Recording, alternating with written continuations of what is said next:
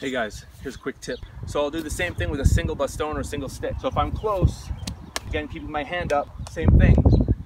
I can come in with speed, not hitting the tree with great force. That's where the control comes in, and I'm not hitting it all over the place. Again, from a distance, largo mano, long range. So I extend my arm to the maximum I can go comfortably. I don't want to be off balance, because then that doesn't put me in an advantage. I want to make it nice and easy. And again, if I can change my footwork, same thing. So I just keep it simple, nice and long or close, and I adjust for that. My arm bends, we're not locked out, it's flexible, right? Always use the tip. That's what they say. Thanks again for another quick tip.